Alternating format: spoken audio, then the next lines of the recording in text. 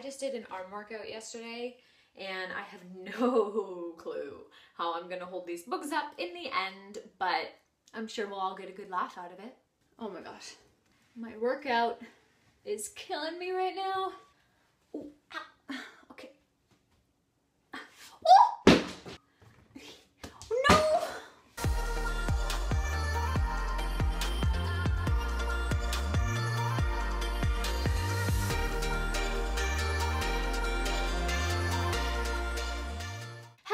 It's Kristen here. Welcome back to my channel.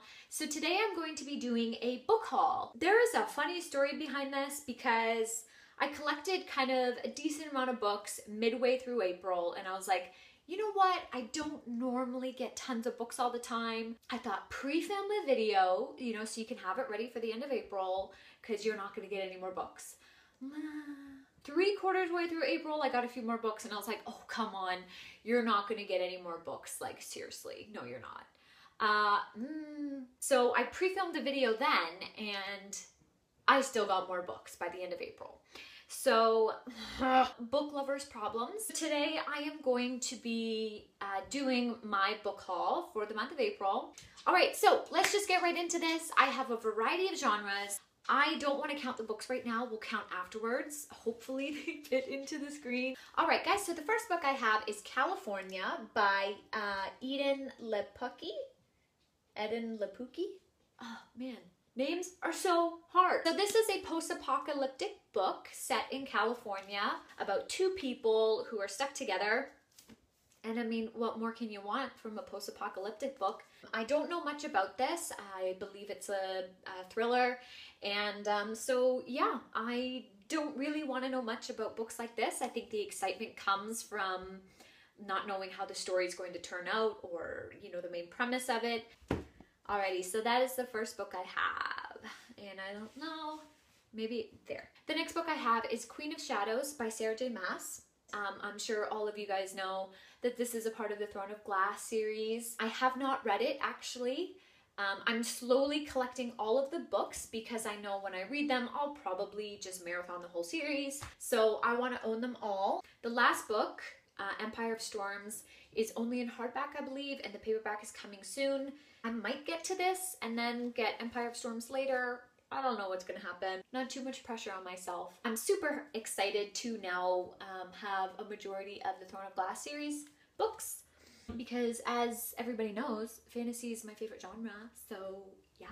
The next two books I have are part of a series, and that is the Gentleman's Bastard series by Scott Lynch. This is the second book, Red Seas Under Red Skies, and this is the third book, The Republic of Thieves. I got the first book, The Lives of Locke Lamora, for Christmas this past year. Sam from Thoughts on Tomes recommended the Gentleman's Bastard series, and she said if you really liked the main character Kaz from the Six of Crows duology, then you would really, really like the main character Locke Lamora from this series. And I was like, yes!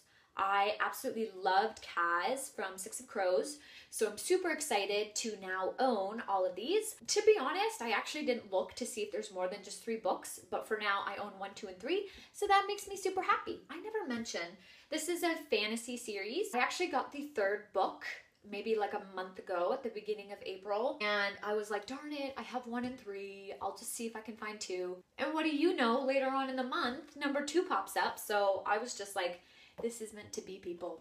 This is meant to be. Of course, fantasy books are massive, so this is going to get a little scary. And the next book I have is fantasy as well. That is The Way of Kings by Brandon Sanderson. This is one big chunker of a book. When I first saw this at Value Village, I thought, oh, you know, maybe it's large print or something. No, it's just regular print, and even like the margins are tiny. I've never read any Brandon Sanderson books, and when I saw this one, I was like, yeah. This is book 1 in the Stormlight Archive series. I don't know when I'll get to this one, but honestly, fantasy, Brandon Sanderson, yes. This is already 5 books, and this is just getting very precarious. All right, the next book I have, it is a Brandon Sanderson book, and that is Mistborn. And I am so stinking excited to own this one because if there ever was a more recommended series by Brandon Sanderson, it's this one. Sadly, this is the ugly paperback version.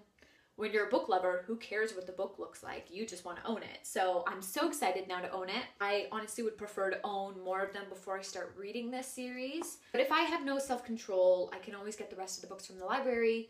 But I mean, I would prefer to own them. So I had a really good fantasy month. For the heck of it, I'll continue on with the I'll continue on with the fantasy books that I got. The next one I have is Sabriel by Garth Nix. This is an older fantasy series, and I believe Garth Nix came out with another book in the series. I believe it's a prequel. Am I right in saying it's Clariel? But basically that kind of resurrected the series apparently.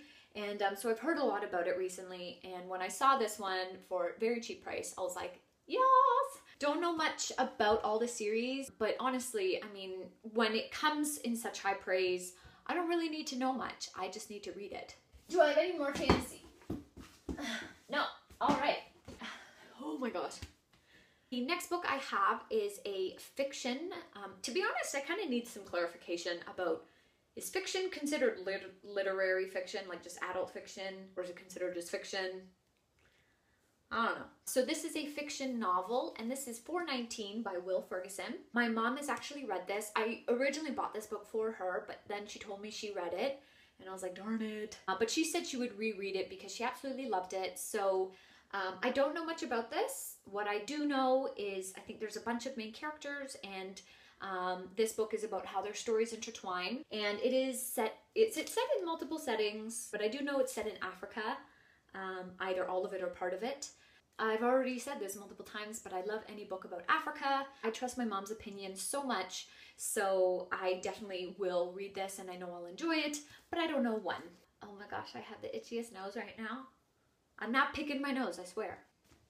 The next few books are in the thriller category. When I discovered BookTube, I jumped into reading thrillers, and I mean, I love them now. I think what's nice about it is sometimes when you have a slower book or a book that didn't grab your attention as much, when you read a thriller, it really kind of picks up the reading and it's like a page turner. Some thrillers are better than others, but whatever.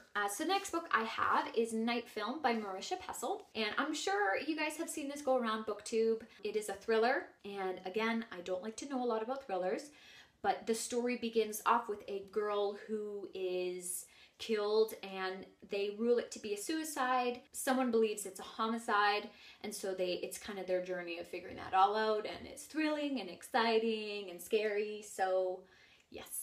Can we just say, like, the holographic cover of this book is just awesome. The next book I have is The Child Thief by Dan Smith. And basically it's kind of, the story just is right on the cover. There is someone who is stealing children, and the main character, I think it's Lucas, he sets out to find these children basically, and whoever is doing this. It is set in the Ukraine, so I think that setting is going to be really cool. Oh look, a powerful thriller with a dark heart. Scary. The next book I have is In a Dark, Dark Wood by Ruth Ware. This is a thriller, and I mean, the cover just screams thriller to me. So the main character, Lenora, also known as Nora, wakes up in a hospital, and something happened this past weekend and she can't remember it. So the story follows her remembering it. Thriller. Okay, the books can still be seen. This is good. So the last two books I have are historical fiction.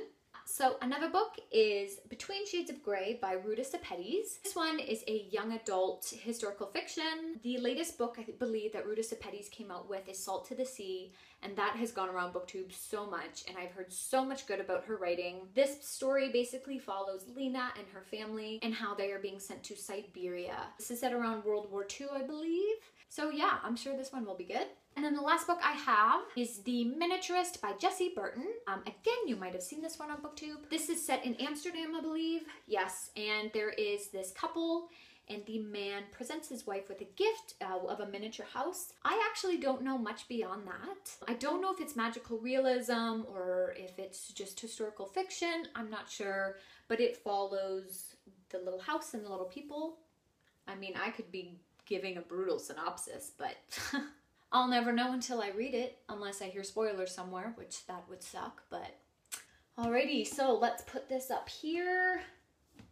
Okay, so can we see all the books? That is the question. Yes, So I hope you enjoyed this book haul. This is the first one I've ever done. I had lots of fun going through all the books I had. Book hauls are honestly so fun to watch. If you guys have read any of these books, let me know what you thought about it. I'd love to hear your thoughts on them. If any of these are on your TBR, or you get inspired to read a book because of this haul, I don't know. Or if you just want to say hi, you can talk about whatever you want to. Give this video a big thumbs up, click subscribe if you want to, and I will see you all in my next video. Bye!